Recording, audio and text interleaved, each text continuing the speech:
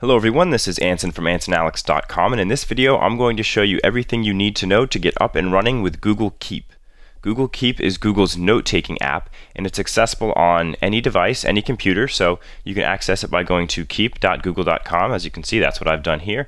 Or you could download the app for your Android or iOS device, and we will take a quick look at both of those apps towards the end of this video. But here we are in Google Keep. You obviously have to have a Google account, so make sure that you log in with that. Like I said, it's a note-taking app, so to get started we can just start taking a note. You'll notice that towards the center of our screen there's a box for us to type in. We could alternatively click one of these buttons over here to the right, which would be just different ways to start our notes. We could start our note as a list right away, which just means it's going to have checkboxes added to the note.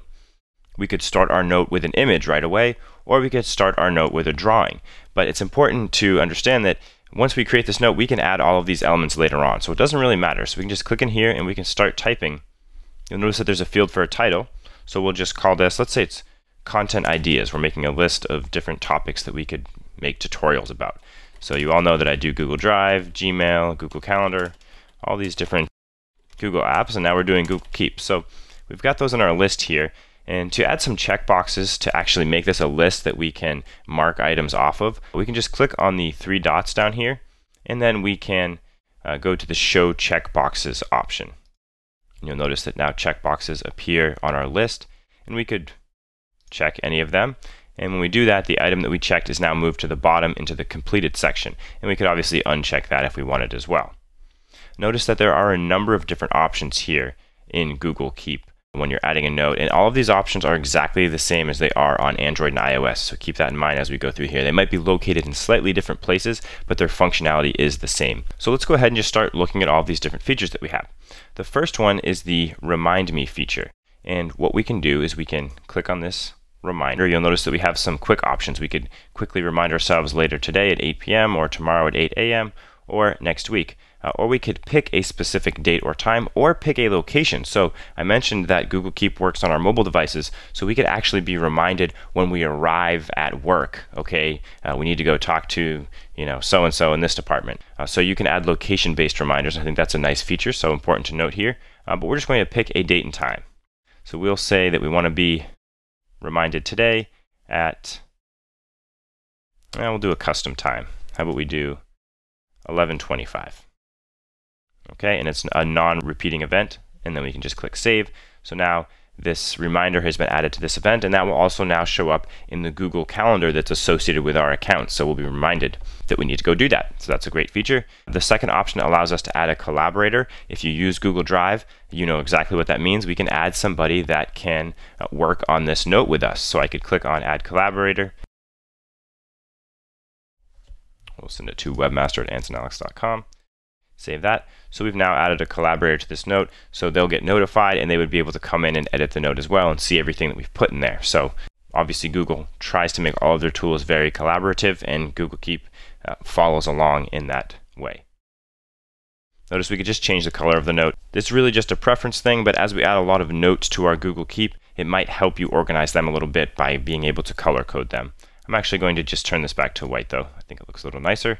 We could add an image, so let's just click on this add an image here, and I've got some images here on my desktop. We can just add this wave image here to our note, and you'll notice that it's now up here at the top. So all of our images are going to go up at the top. We're still in the same note, remember. Okay, so we talked about the colors, we talked about adding an image.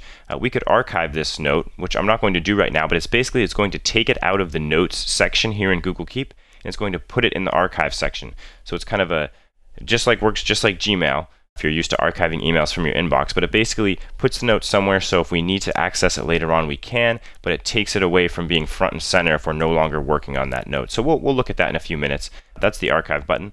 Let's go ahead and click on the More drop down. You can see we have a number of different options in here. So we could delete the note. We could give the note a label. So let's go ahead and do that. That works just like labels do in Gmail, or even as folders do in Google Drive. So we'll click Add Label, and we'll just call it Content for now. You'll notice that when I tapped enter there, the label was added right here. And later on, we'll create some other notes and maybe give them some other labels so you can see how that looks when we look at all of our notes as a whole. But let's go ahead and click back on the three little dots to see the drop down. And we could add a drawing element to this note. So I'll just click Add Drawing. I don't know if you've used any of the drawing features with in the Google Suite yet, but they're starting to get a lot better. So we can do whatever we want here, but let's just try and type or draw a word out. We'll draw out hello. But of course, you could draw anything in here, and then we'll just go back. And there's actually a reason why I drew out a word, and that is because Google can actually try and transcribe your drawing into text if you're writing, which is a pretty cool feature, especially if you're using a mobile device, because it's a little bit easier to draw on your mobile device with your finger than on a computer with the mouse. You might as well type, right? But it's more for the mobile devices. So we'll actually take a look at that a little bit later on here in the tutorial. But let's keep going through our drop-down list for now. So we'll go back and we'll click on the three dots again. So we just added a drawing. We could make a copy of this note. So let's just click that. So you'll notice that down here, behind this note, we'll actually close it for now. You'll notice that we have two notes. So our first note, which is right here, and actually the only reason I know that this is the first note is because first of all, it has the reminder that we added to it. So notice that when we copied the note, it did not copy the reminder, and it also didn't copy the person that we shared it with. So our new copy has not been shared. So if somebody shares a note with you, you can safely copy that and then start working on that yourself without worrying about working on the shared copy. So it kind of works like Google Drive, again, if you're familiar with that. But let's go back into our original note here. I'm just going to click on it. We'll click on the three drop downs again. Notice that we could uncheck all the items. So if all of our items in our list were checked, we could easily do that. We could delete the checked items off our list. So right now they're listed in the completed section, but obviously hitting that option would delete them. We could hide the checkboxes. So that would just remove all of our checkboxes. So now our list is gone, but then we could go back in here and we could click show checkboxes. Notice that when we did that, it doesn't remember that one of these items was checked off, so we would have to go back and check that off again. So if you're going to play around with your checkboxes, remember that that can happen. Let's go back and look at the drop down again. Here's our grab image text option. So let's go ahead and click that. And you'll notice that, look at this, hello, go is added in here. I don't know actually where that came from. That might have been, maybe that's what it got something out of this picture, I'm not sure. But it got the hello out of our drawing and it added it to our list here. So that's that feature I was talking about where it actually takes the text from your drawing. It doesn't work perfect every time, but it's something that you can play around with. And then our last option in the dropdown is we can actually copy this note to Google Docs. So let's actually click that. And you'll notice it says copying to Google Docs. So we can go up here into our browser. Let's just go ahead and go to drive.google.com. We'll go to recent. And look at this, we have a Google Doc in here. It's called Content Ideas, Google Keep. Hey, look at that, Content Ideas. We open up the Google Doc, and there it is with all the content that we added to our note in Google Keep is now here in Google Docs. And actually, there's another cool feature that I'd like to show you as well. And that is, if you go over here to Tools, you can actually select Keep Notepad. And you'll notice that this little area opens up to the right side of my Google Doc, and I now have access to all of my Google Keep notes. So you can drag the images, you can drag the notes right in over here from the right. So that is a great way to transfer information, you know, from kind of that beginning stages, the early stages of putting everything together, outlining it, maybe adding some images even on your mobile device. Definitely very cool that you can collaborate kind of between Google Keep and Google Drive. So that's covers everything that we have on this drop-down list. So you can see we added an image, we added a drawing, we've got our checklist. So let's just go ahead and close this note. So we have our two notes here. Now let's open up the one that we made a copy of, and we'll make this one look a little bit different. How about we delete out the image, and actually let's add in a different image. So I deleted those two aspects out. I can go back down here to add image, and we'll just add a different image so that it looks a little different.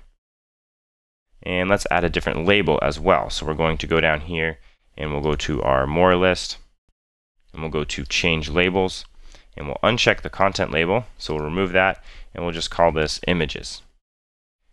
We'll hit enter and we can actually close this. So now you can see we've got our two different notes. We could even change the name of this just to images, and let's delete out these checkboxes.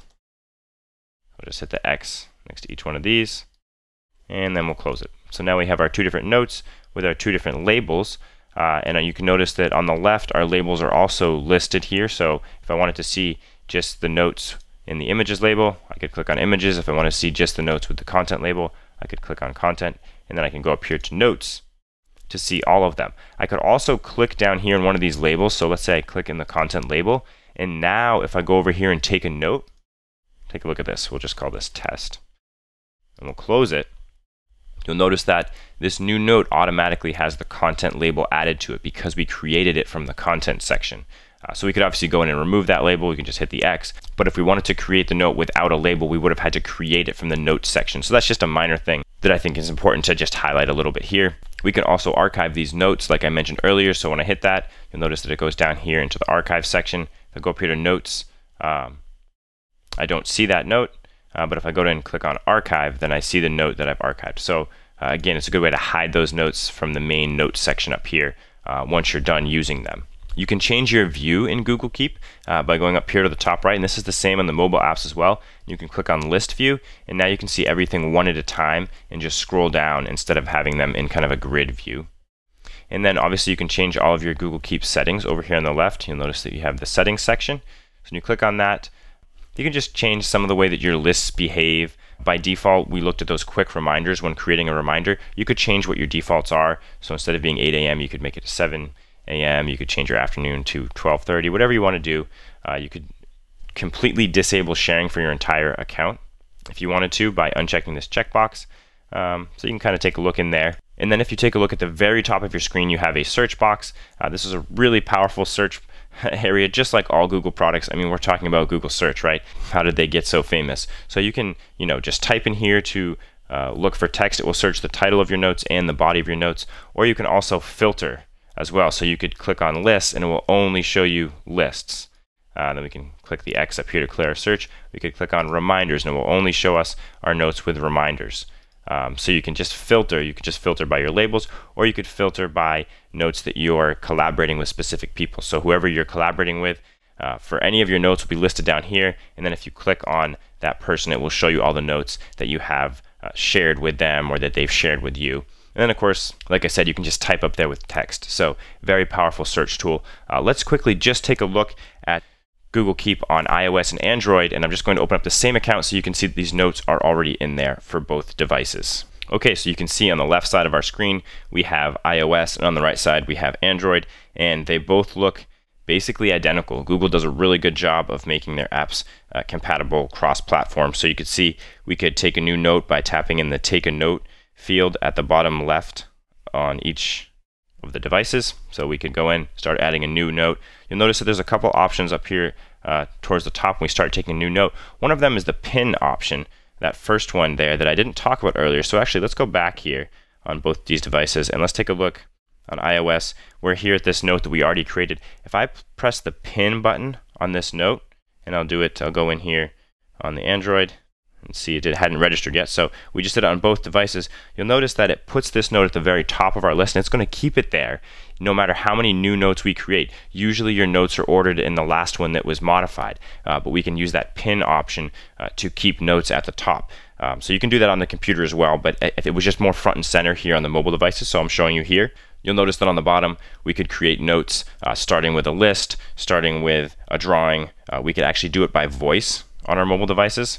So you'll notice that if we tap that, we would be able to speak to note and it would transcribe our voice. And then you have the camera icon, so you could start taking your note just by taking a picture. So that's definitely a great option as well, especially when you're using the mobile devices. At the top left, we have our area in our mobile devices where we could access our labels, our reminders, our archive.